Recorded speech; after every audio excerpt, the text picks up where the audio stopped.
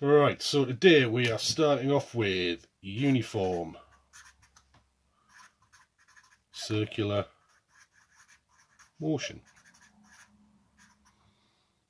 Motion at a constant speed in a circle. Now there are three terms we need to be careful of and make sure we understand before we start. The first thing is the circumference of a circle, the distance around the outside. And the formula, it is actually on your formula sheet, equal to 2 pi r. Now there are a lot of similarities between circular motion and waves. So two terms we use for both: time period, capital T, the time it takes for one complete circle, and that's measured in seconds, and therefore obviously frequency.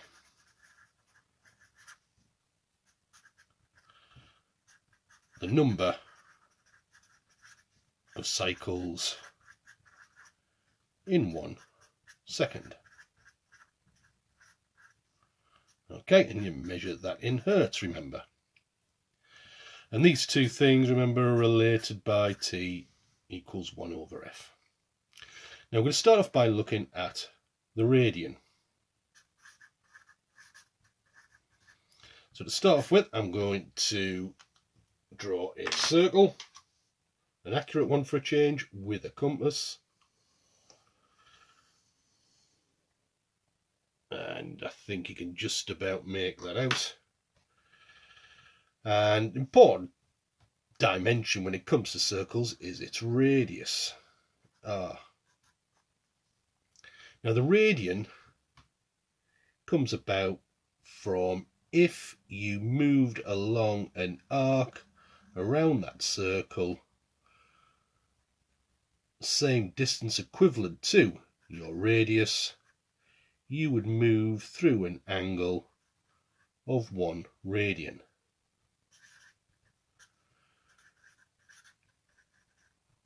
And since the circumference of a circle is equal to 2 pi r, then there must be 2 pi radians in a circle, which means that 1 radian is equal to 360 over 2 pi, which is 57.3 degrees approximately. Now another important term is the tangential speed. Now if you were going to, put a Bunsen burner around your head or hold the tubing, if you let go of it in this position, it wouldn't go in that direction, it would go off in that direction, okay, at a tangent to the circle. Now the way we can work out our tangential speed is using our basic speed formula, okay, which is distance divided by time. So if we were talking about a full circle, the distance is its circumference, 2 pi r, over the time to do that circle, which is the time period t. And so we've got a first really important formula when it comes to circular motion. Okay, so your tangential speed's 2 pi r over t, which, because, remember, frequency is 1 divided by the time period, it is also equivalent to 2 pi r f. So we're going to do an example now using that formula, and we're going to use planet Earth as our basis of it. So our example: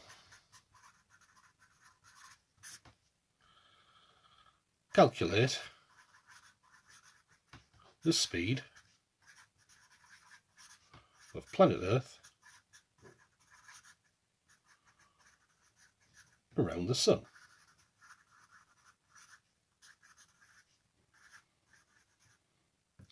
So some numbers we need to know. We need to know to get V, it's 2 pi f. Obviously 2 pi is a constant, it's just a number.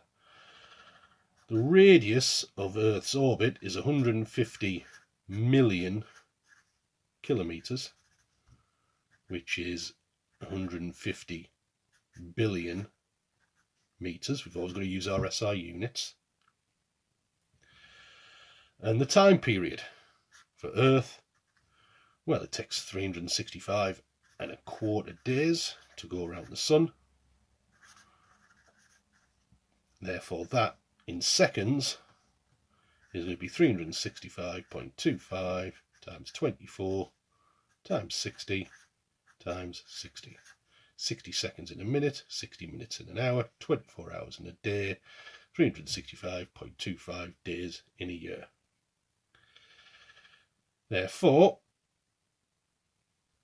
V is equal to 2 pi r over t, which is equal to 2 pi times 150 times 10 to the 9 over, well, that number there comes out at 3.16 times 10 to the 6 seconds.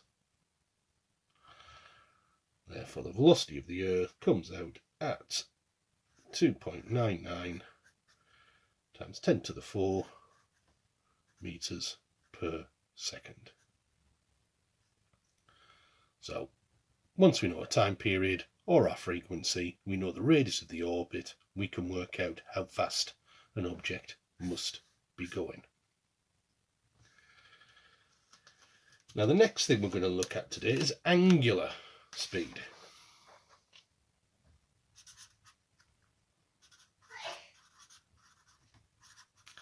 And this has the symbol omega. Now, it's a little omega. Capital omega is what we use for the ohm. Okay, but little omega looks like a W. Now, angular speed is the rate at which the angle changes with respect to time. And our angle has to be in radians, and therefore our angular speed is in radians per second.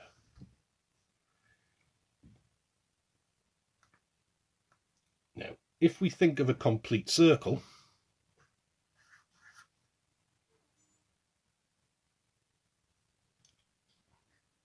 our angle we would move through would be 2 pi radians,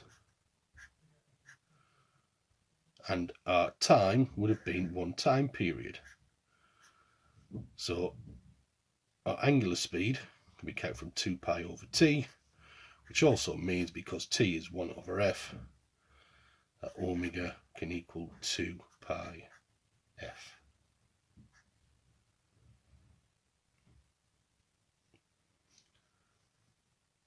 And we've already looked at the fact that v is equal to 2 pi r over t. Now, if you think this bit here is equal to omega, therefore v can also equal r omega. So we've got a few equations now that we can use. This one is given in your equation booklet, and this one is given in your equation booklet. So we've got some there, others aren't there. We just need to remember them from definition. So your angular speed, you've sort of got to think about it a bit like the second hand of a clock. As it's moving round, every part on the second hand has got the same angular speed. They're all moving or covering an angle at the same rate. But if you're further out, you've got to cover a bigger distance. So you are actually moving with a higher tangential velocity the further out you are, but you've all got exactly the same angular speed. So let's try another example.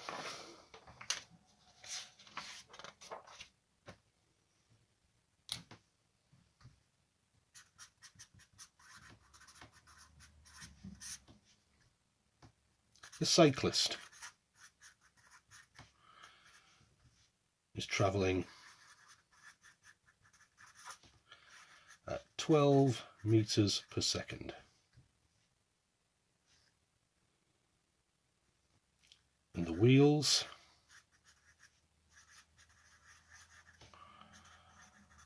have a radius of 0.40 meters. Calculate. A, the frequency of rotation of the wheels.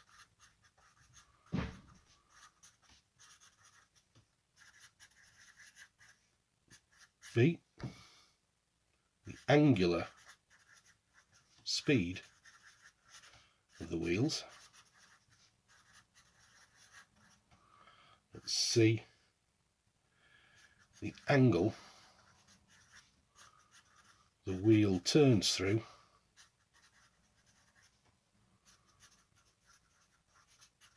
in 0.1 seconds.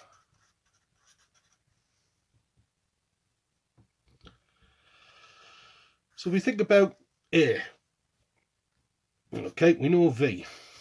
Now, if the cyclist is going at 12 meters per second, the wheels must be rotating on the edge at 12 meters per second. So we know the tangential velocity must be 12 meters per second. We know R is equal to 0.40 meters. So frequency, we can work out using the formula tangential velocity is equal to 2 pi RF. So we stick our numbers in. 12 equals 2 pi times the radius times the frequency.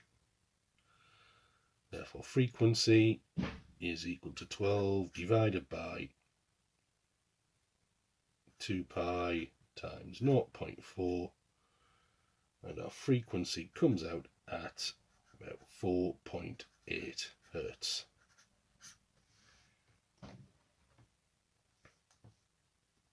B, the angular speed of the wheels, that's omega. So we've got tangential speed, we've got radius, therefore omega we can get from V equals R omega.